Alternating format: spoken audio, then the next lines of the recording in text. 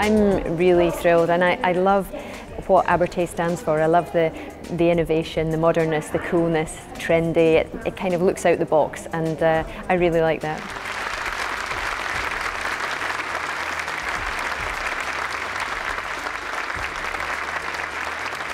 It is about working hard. I mean, who you become and what you achieve. There will always be people to help you, to open doors for you. The university has opened doors for you, your teachers, your parents. But at the end of the day, it's up to you to get out and work hard, learn from everybody that you can, because you never know where you'll end up.